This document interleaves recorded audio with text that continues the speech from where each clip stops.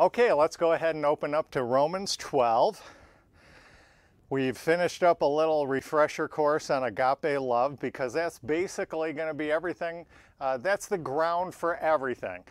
When we get in chapter 12, once you get down to verse 9, everything after that is going to be expansion of verse 9. Let love, agape love, be without dissimulation. Let it be genuine love. And he's going to go on. He's going to give all kinds of examples that's based on.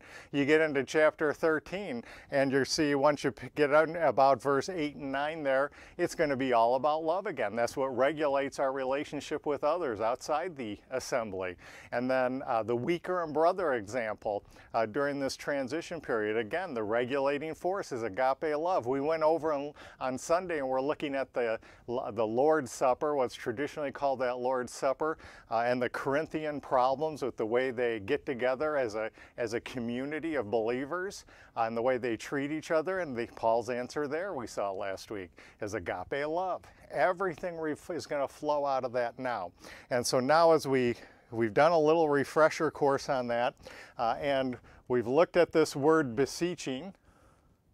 This word beseeching, the very first word, again, this is a couple verses here where almost every word is something we could spend several weeks on. We won't do that, don't worry, don't jump up and disconnect. I won't do that. We did talk about beseech, so we'll just go through that quickly.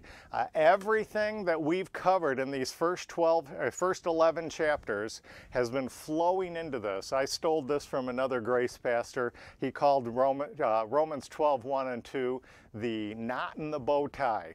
Everything's been flowing into this. We've covered a good deal of Ephesians 1 to 3 as well. All that flows into this, and what comes out now is it's what people call the practical or something. I would say the whole book is practical, but you get the idea as far as how we interact with fellow believers and how we interact with non-believers and how we treat each other, and that's all regulated by that agape love. And we saw beseeching, Paul is beseeching rather than commanding, because remember in Philemon, there's only one chapter, so there's no chapter to remember, but Philemon 8, I think it was, Philemon 8, he said, I'm going to beseech you. He says, I could enjoin you, I could command you, I could force you to do something. Receive Onesimus, but I'm not going to. And he says, I'm going to beseech you. Use the grace word, and he says then, for love's sake.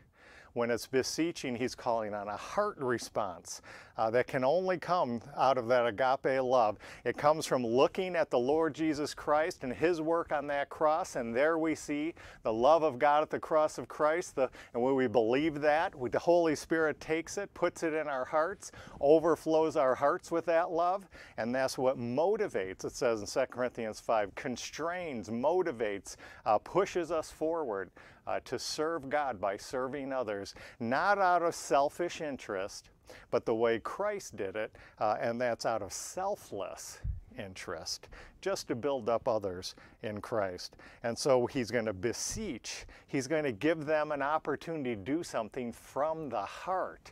It's going to be a benefit for them. It's going to build them up. They're going to see, what are they going to see? Look over at the end of verse 2. What they're going to see is that they may prove what is the good and acceptable and perfect will of God. He's going to give them an opportunity to do just that. So we have this beseech concept here.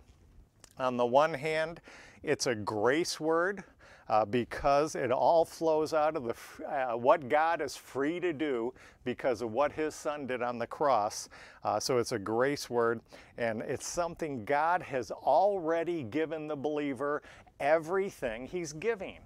So that's what's so hard. Religion says the exact opposite, and unfortunately we're very attuned to religious systems and theological systems, and they say that the key to the Christian life now is making yourself presentable to God to get another blessing, or to get a reward, or to maintain a blessing, or to escape a punishment.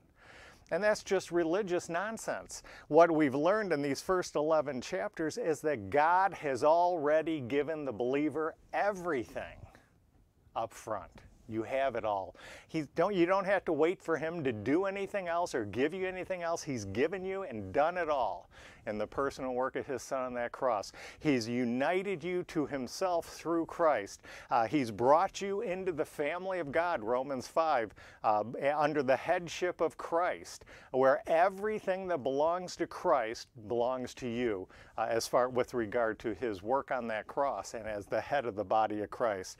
Everything belongs to you. He brought you in and he placed you into Christ's death, burial, resurrection, raised you from the dead, and then we go, if we were to add on to that what we know from Ephesians now, he made you alive, he raised you up together with Christ and seated you together with Christ in the heavenlies.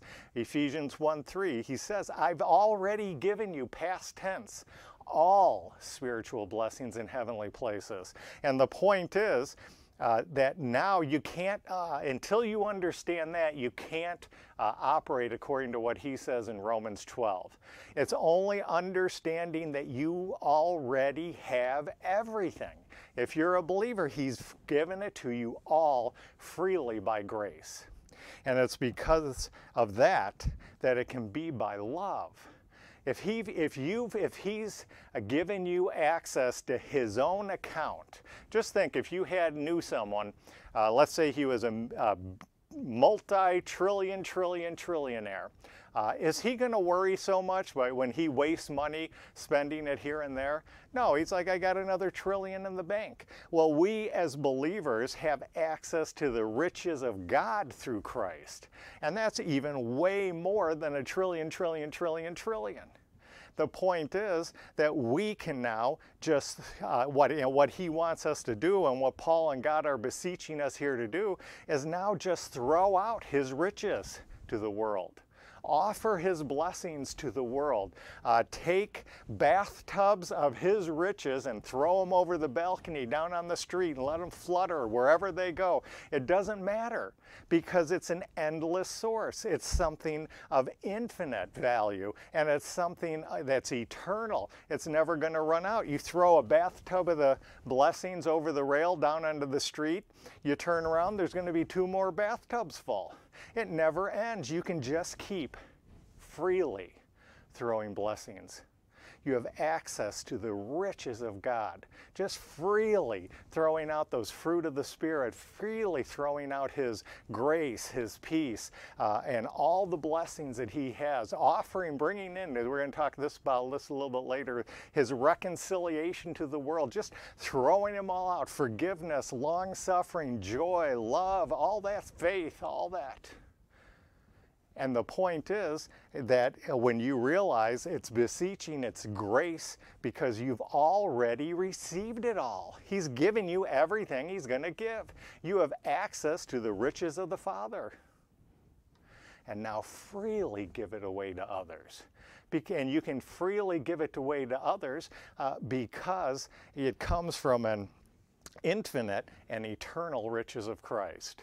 You never have to worry about running out. Now when we, at a human standpoint, we have a nice little bank account. Now what do? We make a monthly budget and we need to hoard a little money because there might be rough times coming. We need to have a little cushion. We can't spend everything. But you see, that's not the way to treat your Christian life, your believer life, your agape love and grace life, because your riches aren't like your human riches. You have an infinite account to draw from. You can never use it all up. Just keep throwing them out. That's what Paul's saying. I beseech you now to just take part of this. Now that you know you have the riches, access to the riches of the Father through Christ, the Son, just freely give it to others. And you can do this because you have everything. You're eternally secure. Your riches can't be lost and they can't be diminished. And here's the one that people don't like. You can't get any more. He's just given it to you all in Christ. Every believer has full access to the riches of God. And he says, now just make use of that. And you don't have to hoard like you do in earthly terms because it's infinite and eternal value. Now you can just securely serve him selflessly, sharing our infinite and eternal riches in Christ with others, because it comes out of an account that never ends, never is depleted. If you throw out all the blessings you can, you're going to turn around, you're going to have 10 times more. You have access to the infinite riches of Christ. And so he comes here and he says, I beseech the believers to operate now and use those riches. Just in chapter 8, he told you exactly how he's brought you into the family of God. And that brings another aspect of this beseeching concept. But Paul beseeches believers to do something not to gain a reward, maintain a blessing, or escape a punishment, but because they have already received God's full package for the body of Christ, full salvation package for the body of Christ in his mystery program. And that's what we're going to look at the next phrase here. I beseech you, this is Romans 12, verse 1, I beseech you therefore, brethren, by the mercies of God. Now that should kind of ring a little bit of a bell, because we've talked about the mercies of someone else. Does anyone remember what those are? We talked about them, I think last Sunday or the Sunday before, and many times before that. There's a package, a salvation package for the nation of Israel that we've been reading about in Matthew, and especially the Psalms and that Davidic covenant. And that's called the mercies of David. That's Israel's salvation package. National Israel salvation package is called the mercies of David. In the mercies of David, that's that Davidic covenant, God himself promised David to enflesh himself into the line of David, so that he could come and be a son of David that no other son of David could do. He could be a son of David that actually could provide salvation for the nation of Israel. Do what no other son of David could do what no other Israelite could do, and he can do it because he's not only the son of God, the son of David, he's also the son of God. And he's going to come, and he promised, remember in that Davidic covenant, I call it the 5 mandates of that Davidic covenant. The first mandate, he's going to come and be Israel's redeemer. Then he's going to come and be Israel's deliverer and avenger. He's going to come and deliver them from their enemies, and then he's going to destroy their enemies. That's the avenging concept. Then he's going to usher them in that kingdom and be their king and their blesser. 5 mandates of the Davidic covenant, what's called the mercies of David, and that's Israel's salvation program. Here he's talking about, that's not what he's talking about here. He's not talking about Israel's salvation package. Now it's the mercies of God, and that refers to the body of Christ's salvation package in this dispensation of grace, in his mystery program, again, for that body of Christ. That's what this is. He's going to now bring out these mercies. He's not referring back to the mercies of David, although he did just a few verses before that. Does anyone remember where he talked about the mercies of David? He didn't use that terminology, but he described that Davidic covenant and what Christ is going to do next when he restarts his program with the nation of Israel. Just go up a few verses here to verse 26. Here he's at the point where he's explained that God has temporarily postponed the fulfillment of his prophetic program with the nation of Israel, and now he's carrying out another work in the world called his mystery program with the body of Christ. But when that's complete, he's going to return to his prophetic program with Israel, and that's where he picks it up here in verse 26. And at that time, he's going to begin working with that believing remnant again, and then that believing remnant will become believing Israel in verse 26. Romans 11, verse 26. And so all Israel shall be saved, as it is written. Now he's going to list out that Davidic covenant here in these 2 verses. He doesn't have to mention the first mandate, Christ being their Redeemer, because that's already happened. That happened at the cross. That happened before Paul. Now their program has been interrupted, and Paul's explaining what's going to happen when he restarts his program with Israel. The next thing to happen is to fulfill the second and third mandates of that Davidic covenant. And let's read them here in verse 26. There shall come out of Zion the deliverer. There's Jesus. That's the second mandate of the Davidic covenant. The Lord Jesus is going to be their deliverer.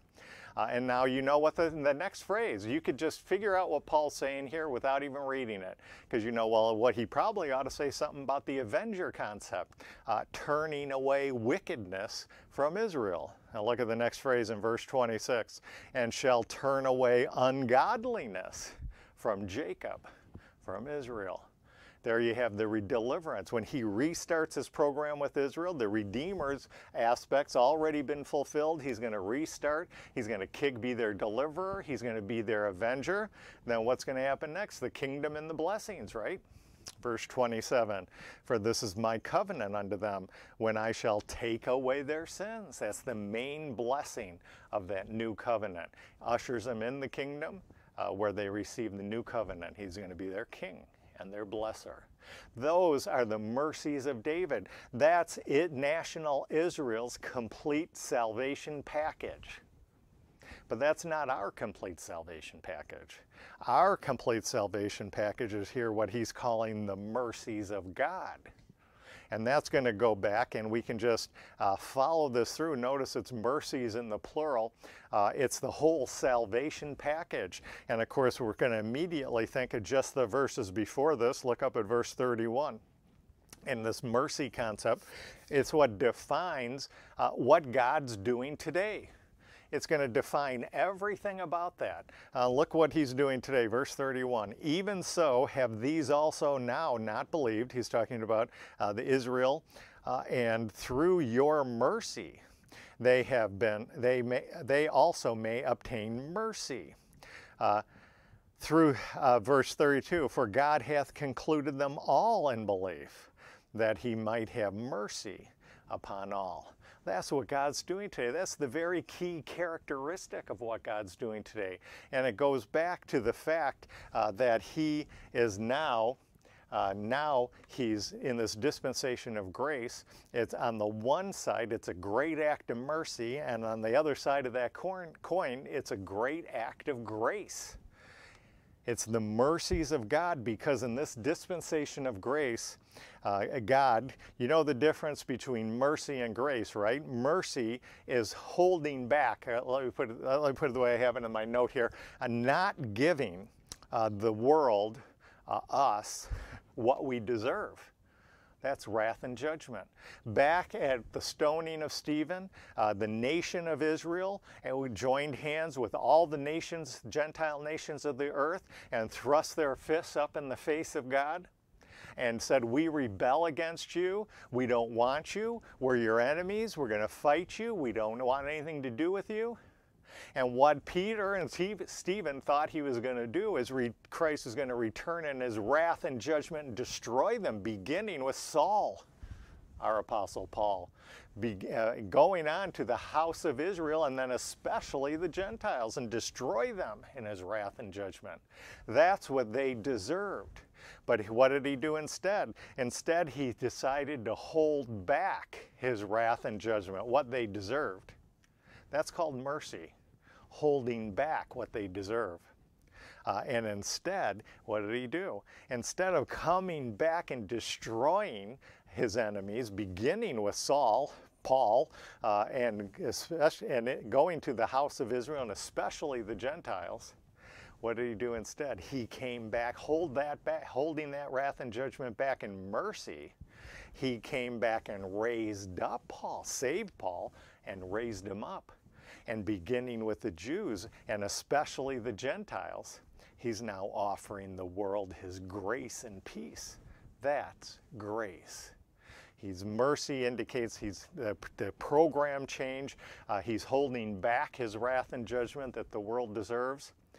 And instead, the flip side of that coin is that instead, out of his grace, he's extending his blessings to the world. on the basis of grace and faith, giving them, so mercy is holding back or not giving them what they deserve, his wrath and judgment. Grace is giving them what they don't deserve, his grace and peace. And that's what he's doing. That's these mercies of God, all this mercy that comes down and has formed the basis of this time. And what the world needs to know more than anything is that that's what God, he's holding back that wrath and judgment. But it's only a little while longer. It's while he's being long suffering. And then we read in chapter 9, that long suffering is going to come to an end someday. And he's going to do a quick work of wrath and judgment. So that's where those mercies of God come in. And the point of how it fits in with this beseeching concept is that we are to do things not to gain a reward, not to escape a punishment, not to gain a blessing or maintain a blessing, not to make ourselves, think we can make ourselves more spiritual or more holy than ever. It's none of that kind of religious nonsense. It's simply enjoying the fact that you have already received all of God's blessings today. All his mercies, all that he's dispensing now, all his blessings that he's dispensing during this time when he's being merciful and holding back his wrath and judgment during this dispensation of grace. And now Paul is beseeching us on the basis of these mercies, the mercies of God. And that goes beyond just the dispensational change. That's the mercies, his justification, the sanctification. And we know we're justified. We know how God justified us through the work of Christ on that cross. We know that now, that's Romans 1-4. Romans 5, we get all those blessings, reconciliation and peace with God. Chapter 6, we learn that when we're he takes those he justifies and places them into Christ, into the making them members of the body of Christ. Chapters 6-8. Then in chapters 9-11, he tells you our place in God's plan and purpose. We're not a part of God's prophetic program with the nation of Israel. We're part of his mystery program for the body of Christ. And we skipped ahead a little to Ephesians and saw that we knew that Israel's prophetic program had to do with reestablishing his glory on the earth. What he's doing today, what he kept secret from all powers and principalities, all human and angelic things, creation, he's revealed to us. He's going to use a redeemed humanity, us, the body of Christ, to reestablish his glory in the heavenlies. What an amazing thing. And this beseeching on the basis of the mercies of God, not to gain a reward. I say this over and over again because it's so hard for people to understand. Not to get something more from God, not to get God to do something for you, not to go through some religious ritual or anything like that.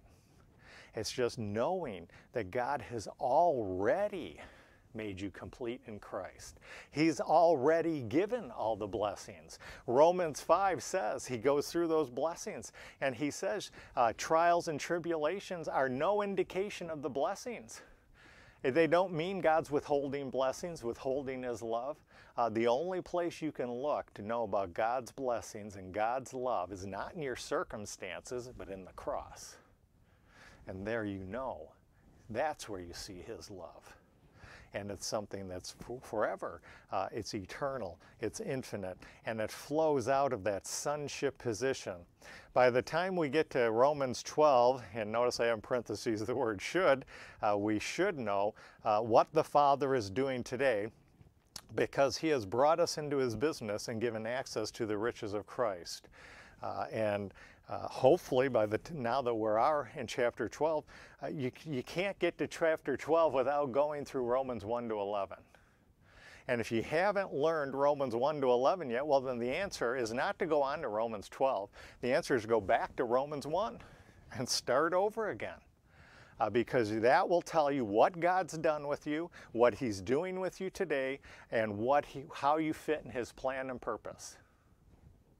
And if you don't know that, you're not going to be able to go on to chapters 12 to 16 in any kind of what he calls here reasonable service, reasonable way of walking in a way that's well-pleasing to him. This is the way Pauline grace works, not the way the Mosaic law works. The Mosaic law said, if you obey, I'll give you a blessing.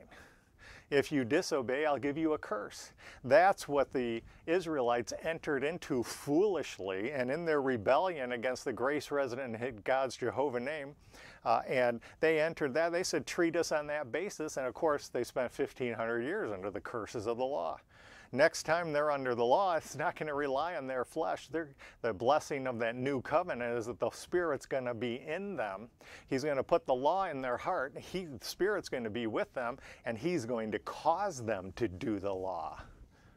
God's going to do it Himself. That's what they should have said back at Sinai. And the great Pauline grace doesn't work the way the Mosaic law worked through the flesh in the 1,500 years before Paul here. It's relied on little children. They wanted to be treated like little children, discipline us, and treat us like little children, and tutors and governors. And God's not dealing with us like that today. That's the way the Mosaic law worked. Today He's dealing with, as we saw in Romans 8, as adults. And he appealed to, and adults are appealed to and encouraged to operate based on sound facts and ideas. You don't treat an adult the way you treat a little child. You have a different way of dealing with them. And God doesn't want to deal with us on the basis of a law system under tutors and governors. We learned in chapter 8 what He wants to do and what He has done. Whether you recognize it or not, or appreciate it or not, doesn't really matter. What He's actually done. And when He brought us into His family, He didn't bring us in the family as little children in our minority. He brought us in His family as adult sons and daughters, children in our majority. And He did that because He wants to include us in His plans and purposes and business. He wants to give us access to His riches. You don't do that with a little kid in the nursery. You send a tutor down there and they discipline and they tell them what to do, what to eat, where to go, when to go, what to watch, what not to watch. God doesn't want to deal with us that way. He wants us to deal with us on the base of adulthood, and by learning what His plan and purpose and all that He's done for us through Christ and how we fit in His program today and His program of the ages, that when we realize that, then He invites us. That's what He's doing here in Romans 12. He's inviting us now to participate in the family business, the Father's business, as adult sons and daughters. And He's already said, if we went back to Romans 5, He's given us access to the riches of the Father. He's given us access to all that. And why don't we go back to Romans 5 and just look at these first verses here. Romans 5, and just look at this results of being justified by grace through faith. Romans 5, verse 1. Therefore, being justified by faith, we have peace with God through our Lord Jesus Christ. We're at peace, we're reconciled. Actually, that's what, especially these first 11 verses or so here, is this peace and reconciliation. Kind of keep that in mind because it's going to become important in our next phrase about a living sacrifice. But keep that in mind. Verse 2, by whom we have access by faith into this grace wherein we stand. That we have access to the riches of the Father through Christ. And Romans 8, He brings us into the Father's business as adult sons and daughters. He wants us involved in His business intelligently, reasonably, knowing what He's doing today, willingly, lovingly participating in His thing, using His riches to participate in carrying out His program. And by whom, verse 2, we have access by faith into the grace wherein we stand and rejoice in hope of the glory of God. He's made us participants in his glory, specifically reestablishing his glory in the heavenlies. And we have all these things. And now you come to chapter 12. Go back to chapter 12, and he's driving these things home. We're more than conquerors. We just read in chapter 5, 1 to 3, that all the riches we have in being justified by faith, not by works.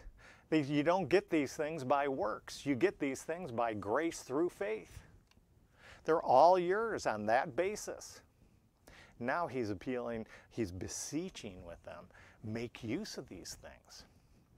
Let's look at a couple other high points. Go back to chapter 5, verse 17, and let's just read at some of the high points we've hit here in our sonship position.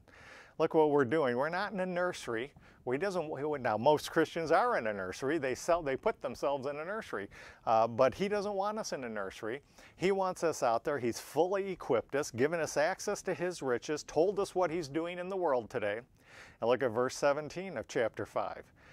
For if by one man's offense death reigned by one, much more they which receive abundance of grace and the gift of righteousness, that's us, shall reign in life by one, Jesus Christ. We reign in life. Look down at verse 21. That sin hath reigned unto death, even so might grace reign through righteousness unto eternal life by Jesus Christ our Lord. Where he wants us to reign in righteousness, reign in life, reign under the rule of grace.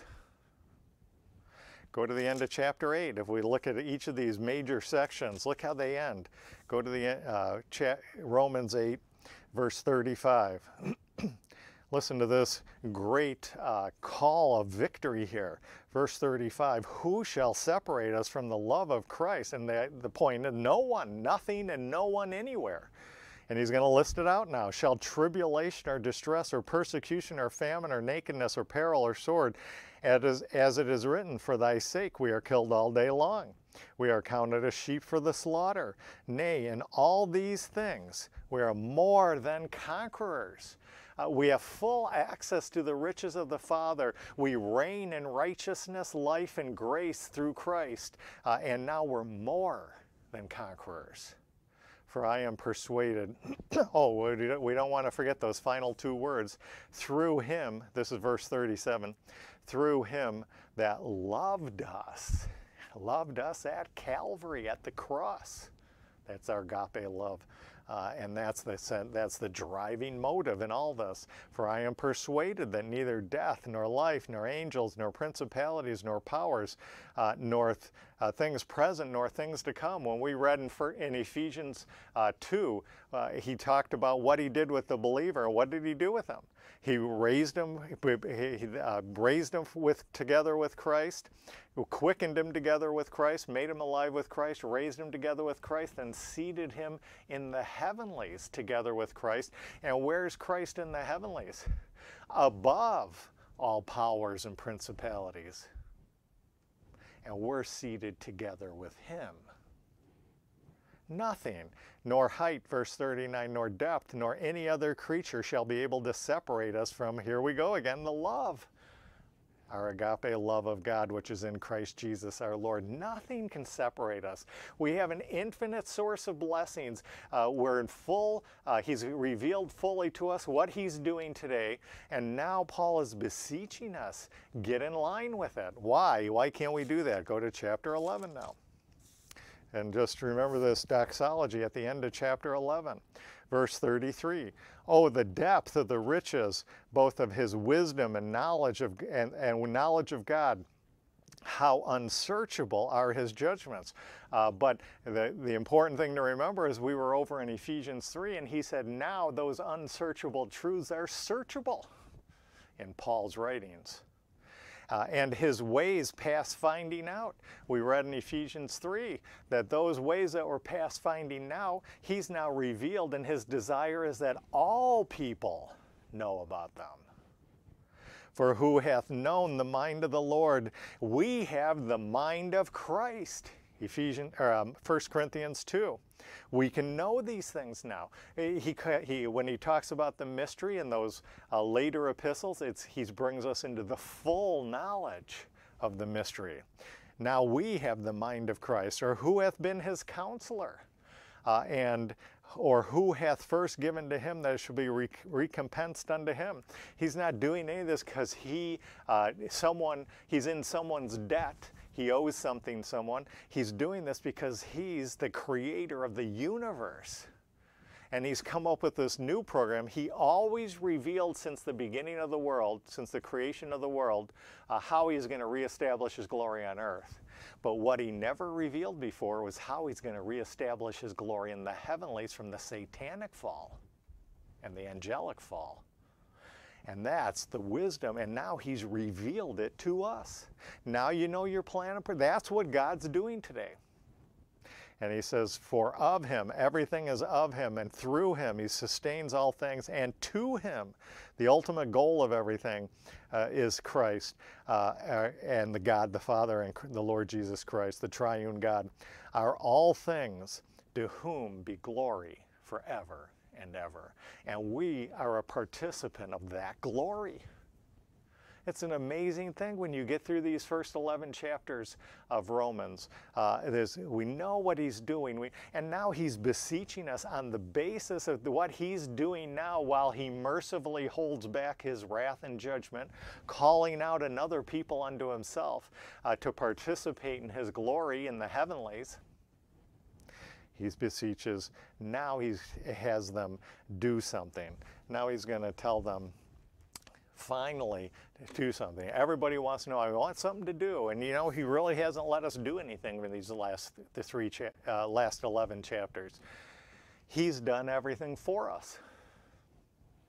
Now we have something to do. I beseech you, back to Romans 12, verse 1, I beseech you therefore, and we come to the next major phrase, by the mercies of God. Don't do it. I'm going to say it again. To gain a reward, attain a blessing, maintain a blessing, escape a punishment, whatever things you're thinking of in your head that you're trying to get God to do, or just throw all that away. He's already blessed you with all the blessings he's giving.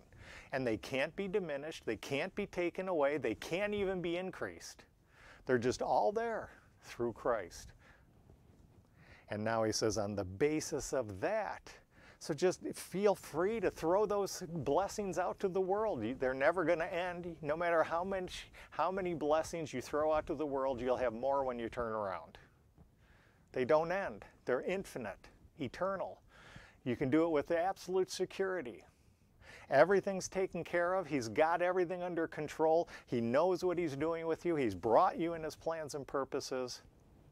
And now he says, that's the attitude to take based on the mercies of God, not getting something out of selfish interest, that ye present your bodies a living sacrifice, holy and acceptable unto God, which is your reasonable service. And that's really the main one we want to look at tonight, is this presenting the bodies a living sacrifice. Usually, when I've seen this taught, usually people kind of read into this Romans 6. They say that he's really just kind of repeating what he said there about the believer dying and rising together with Christ unto newness of life, and that he should therefore reckon himself alive from the dead. Let's just go look at that. Go over to chapter 6. Chapter 6. And let's just see how you can kind of read chapter 6 into chapter 11. We'll pick it up. We're not going to read every verse here, but let's pick it up at verse 3. Know ye not that so many of us as are baptized into Jesus Christ were baptized into his death? When you were baptized, no water in this passage. This is a spiritual baptism. It occurs without human hands and without a medium of water. It's done by the God, and he places the believer into Christ. He identifies the believer with Christ. And when you're identified with Christ, God says, you're identified with other aspects of who Christ is. And here it says you're identified, baptized, identified into his death. Therefore, we are buried with him by baptism into death, that like as Christ was raised from the dead by the glory of the Father, even so we also should walk in newness of life. So here we have the believer. He's placed into the death of, he's identified with Christ, which means he's identified with his death, his burial, and his resurrection. And he's alive now before God. Look over at verse 6, knowing this, that our old man is crucified with him, that the body of sin might be destroyed, that henceforth we should not serve sin. For he that is dead is freed from sin. Now if we be dead with Christ, we believe that we shall also live with him, knowing that Christ, being raised from the dead, dieth no more, death has no more dominion over him. For in that he died unto sin once, but in that he liveth unto God. Likewise, verse 11, and this is where it sounds a little bit like Romans 12:1. Likewise, reckon ye also yourselves to be dead indeed unto sin, but alive unto God, through Jesus Christ our Lord. And sometimes people will say that's what he's talking about in Romans 12. But there's a little bit of a problem with that. And the main problem is, what is it? When I read this passage, what was the key word that kept being said over and over and over again? He's talking about the believer being put to death. The believer is identified with the death of Christ. He's placed into his death. He's crucified. The old man is crucified. Now, if we be dead with Christ, verse 8. But go back to chapter 12. Chapter 12, he doesn't say that. He says that present your bodies living sacrifices. In chapter 6, he's describing what it means to be a living believer now. A believer as a whole. Believers, by very definitions, are one who've been placed into the death, burial, resurrection of Christ, and now are alive to God through Christ. They died with Christ. What chapter 6 is about living believers living, us living before God. But that's really not what chapter 12 says. What's the thing that's living in chapter 12, verse 1? Is it the believer?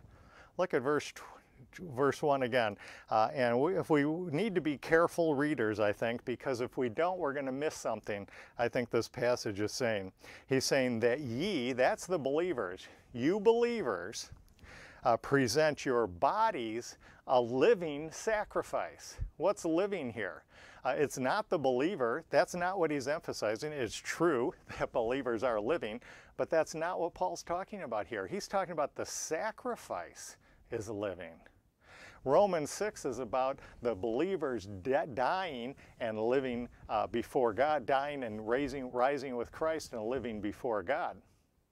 But that's not what he's talking about in chapter 12:1. In chapter 12:1, it's the sacrifice that's living, not the believer. Now, the believer is living. That doesn't deny that, but that's not what Paul's talking about, I don't think, anyway, in chapter 12. He's not referring to believers living. And then sometimes people will go to chapter 8 and say, this is what he's talking about in Romans 12:1. Go to Romans 8 and pick it up at verse 11. But if the Spirit of him that raised up Jesus from the dead dwell in you, he that raised up Christ from the dead shall also quicken your mortal bodies, make alive your mortal bodies, by his Spirit that dwelleth in you. Therefore, brethren, we are debtors, not to the flesh, to live after the flesh. For if you live after the flesh, you shall die. That will end your walk in the Spirit. And if ye through the Spirit do mortify, put to death the deeds of the body, you shall live. But once again, in Romans 12, like in Romans 6, now in Romans 8, in Romans 12, there's nothing about putting anything to death. In Romans 6, it talked about how the believer was living before God. In chapter 8, it tells how the Spirit makes the body live. But neither of those things are what chapter 12, verse 1 is talking about. He's not talking about living believers or living bodies. Go back to chapter 12 now. He's talking about a living sacrifice. He says, ye, you believers, use your bodies now, present your bodies, living sacrifice. Now we know from chapter 6 that the believer is living, and we know from chapter 8 that the body is living, but that's not what Paul's bringing out. That's not what he's emphasizing in verse 1 here at chapter 12. Here he's emphasizing that the sacrifice is living. And so I think we need to take a little bit of look at that and see what he might be talking about here, and take a look at that. Now in Romans 12:1, God's telling, now in Romans 12:1, God's telling living believers, that's what we learn about in Romans 6, with living bodies, those who are walking according to the Spirit in Romans 8. Now he's telling them, he's not really talking about the living believer or the living body at this point. He's already dealt with that. Now he's talking about presenting those things as a living sacrifice. And that's a kind of an oxymoron, isn't it? Because sacrifices are normally thought of as dead. Now, in chapter 6 and chapter 8, there was a lot of talk about us dying with Christ, the body being put to death, the lust of the flesh being put to death, mortifying the deeds of the body, all kinds of stuff being put to death. It doesn't say anything like that about the sacrifice here. This is a sacrifice that isn't put to death. One commentator I read said that this is a kind of sacrifice completely unknown in the Old Testament. Even though all the sacrifices arrived alive, you know, they're all brought into the temple alive, spotless, blameless, or blemishless, what is it, less than 1 year old or something, and male, and all these specifications, they come in alive, but none of them leave the temple alive, right? They get sacrificed. That's the whole point of a sacrifice. That's what we normally think of. And that one commentator said that you have to spiritualize this verse. And that's why people usually resort by going back to Romans 6 or Romans 8 as really saying the same thing this verse is saying. But I'm going to suggest that it's not saying the same thing as Romans 6 and Romans 8. It's taking everything another step further. And that's what we're going to look at now. Usually when this is taught, it's just kind of reduced to what I call identity theology. You know, what he's basically saying here is just live based on who you are that you learned about in Romans 6 and Romans 8. And as important as that is, I think there's something else going on here. So that's what we're going to look at in these last few minutes. And because when I read this from this commentator, I was thinking that it's not quite true.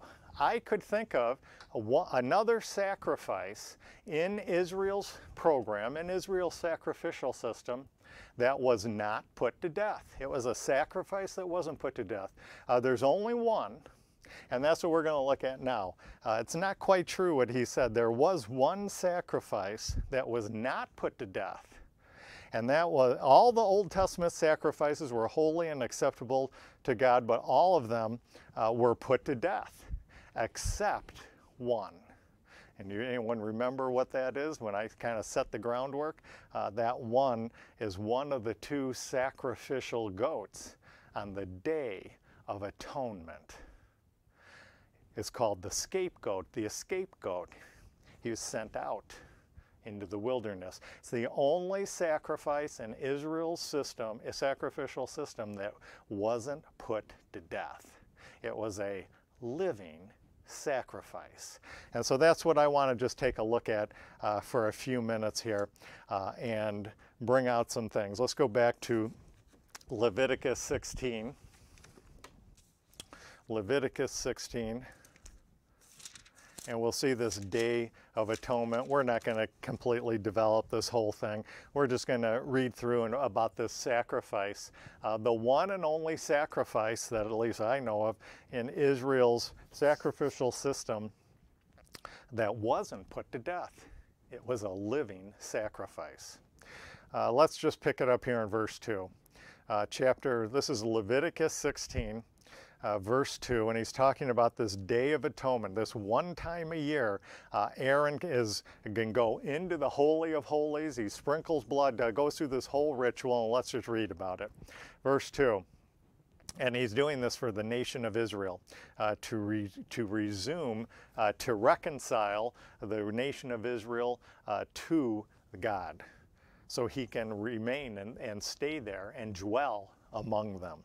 Verse 2, and the Lord said unto Moses, speak unto Aaron thy brother, that he come not at all times into the holy place within the veil before the mercy seat, which is upon the ark, but that he die. You couldn't go in there just any time. It was just this one time a year. And he says, for I will appear in the cloud upon the mercy seat. Thus shall Aaron come into the holy place with a young bullock and for a sin offering, and a ram for a burnt offering. So here we have a sin offering, the young bullock, and the ram for the burnt offering. And of course, offering is the same thing as saying a sacrifice. Verse 4, he shall put on the holy linen coat. He goes through this whole ritual thing. He's got to take off all his street clothes, all his other priestly garments. He's got to put just pure white linen, so he can go into this one time a year into the holy place, this holy place where the ark is. And he says, he shall put on holy linen, a holy linen coat, verse 4, and he shall have the linen breeches upon his flesh, and shall be girded with a linen girdle, and linen mitre shall he be attired. These are holy garments, therefore he shall wash his flesh in water and soap it, and so forth. And he goes through this whole ritual. Now he's going to do some other things. Verse 5, and he shall take of the congregation of the children of Israel 2 kids of the goats for a sin offering. That's as a sin offering, as a sacrifice. So he's going to take 2 goats for the sin offering and 1 ram for the burnt offering.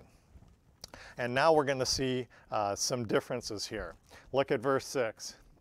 And Aaron shall offer his bullock of the sin offering, which is for himself, and make an atonement for himself. Notice how many times in these few verses it's for, these sacrifices we're talking about here are for Aaron, for himself. He says, verse 6, and Aaron shall offer his bullock as a sin offering, which is for himself, and make it an atonement for himself and for his house. Of course, before himself also included his house, his household. And of course, the fellow priests there. Verse 7, and he shall take the 2 goats, so now we'll go to the 2 goats, and present them before the Lord at the door of the tabernacle of the congregation. And Aaron shall cast lots upon the 2 goats, 1 lot for the Lord and the other lot for the scapegoat. And that just refers to, I don't know why I don't know why the King James left the E off here, but it basically just means the escape goat. It's the goat that they're going to release into the wild. He's going to escape being put to death. And he says, verse 9, and Aaron shall bring the goat upon which the Lord's lot fell, and offer him for a sin offering. So one they're going to put to death. But the goat on which the lot fell be the scapegoat, shall be presented alive before the Lord. To make an atonement with him, and to let him go for a scapegoat into the wilderness. So here you have, they're both called sin offering, and one of them becomes a dead sin offering, and one of them becomes a living sin offering. And he's going to do this, and we're going to see what he does this for. But now here we have the one sacrifice that's living in Israel's sacrificial system. The only one. Here's one that was designated a sacrifice, but it escapes that. and it's going to go into the wilderness.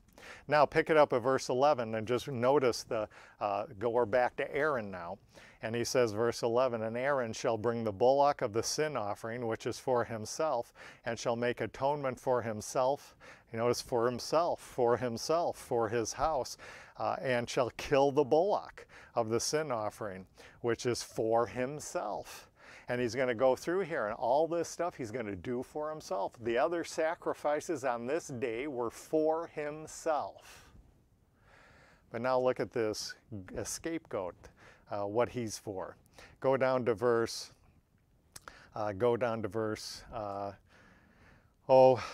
pick it up at verse 20.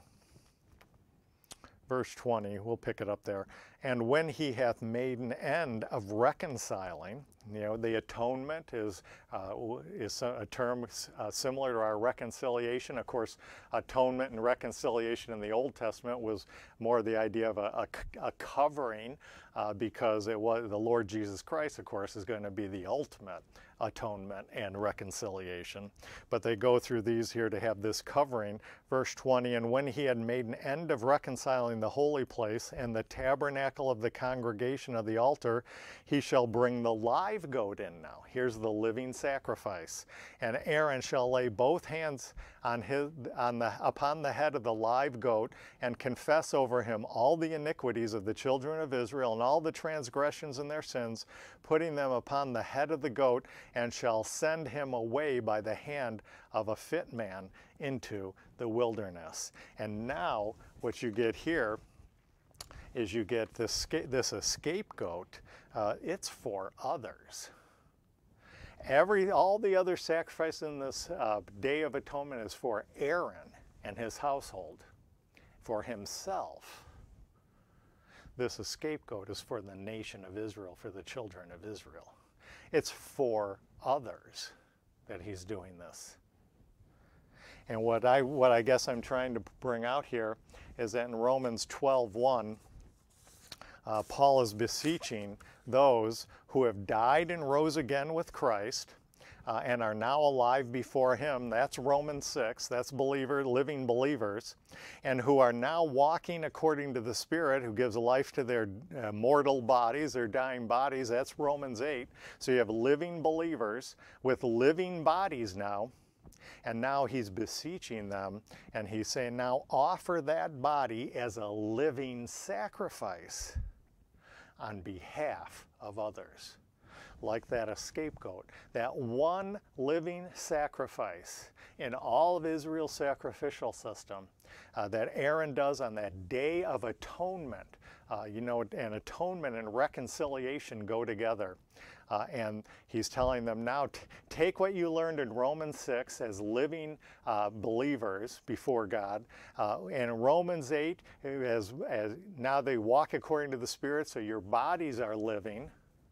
And now present them as a living sacrifice on the behalf of others. And it all comes down to this atonement concept. You know, we've come up with this atonement. We've talked about atonement and reconciliation before in Romans. Go to Romans 5. Romans 5. Romans 5 opens with the peace concept. That's a type of reconciliation. That's an aspect of reconciliation. The Day of Atonement was a day of reconciliation. We read that back in Leviticus 16, I think it was verse 20, and through Israel, the whole world. Today in the dispensation of grace, we have been reconciled unto God, having that atonement, united to God, you know, atonement at one mint, being brought together with Christ, with God through Christ.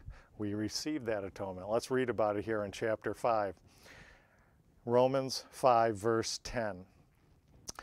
For if when we were enemies, we were reconciled to God by the death of his Son, much more being reconciled, we shall be saved by his life. And not only so, but we also joy in God through our Lord Jesus Christ, by whom we have now received the atonement. And that's the actual same word for reconciliation in the other verses there. But we have been brought, we've been made at one with God through the Lord Jesus Christ. There's this whole atonement, and this living sacrifice was the scapegoat on that Day of Atonement that Israel participated in when they were reconciled so God could dwell among them. And now he refers to living believers with living bodies, Romans 8, now being living sacrifices on behalf of others. That's what that scapegoat. It was something on behalf of others. It was something done for others. Go now to, and we'll close with this, 2 Corinthians. You see what is our actual, some people call this the Great Commission of the body of Christ. What is our Great Commission? What is our primary ministry? 2 Corinthians 5, look at verse 18. And all things are of God, who hath reconciled us to himself by Jesus Christ. Here we have reconciled again. Reconciled to God through Christ, and have given to us the ministry of reconciliation. That's that at-one-ment, that atonement idea.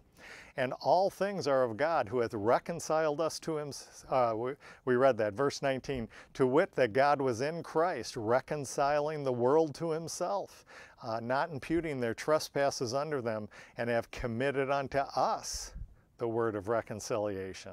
Now then, we are ambassadors for Christ, as though God did beseech you by us. We pray you in Christ's stead, be ye reconciled to God. And I suggest that in Romans 12:1, he's taking now that concept of the living sacrifice. There's only one living sacrifice in all Israel's sacrificial system, the Day of Atonement, the Day of Reconciliation. And he's tying it in, not that that's a part of our program or anything. Christ has fulfilled all that. Christ has been what the dead goat on that day and the scapegoat. He's fulfilled that in himself. He's taken all the guilt and sin onto himself, and that has nothing to do with us. But it's on behalf of others. We can now participate in this ministry of reconciliation, this ministry of at-one-ment to the world he's offering. And I suggest Paul in Romans 12:1 takes the truths from Romans 6 that we're now living believers, and adds to that Romans 12 with when we walk according to the Spirit, we have living bodies. And to use those things, present them, offer them up as a living sacrifice for the benefit of others. And of course, that brings us, we'll end on this, the final two words on my slide. We're all the way back again to agape love. Let's close with a word of prayer.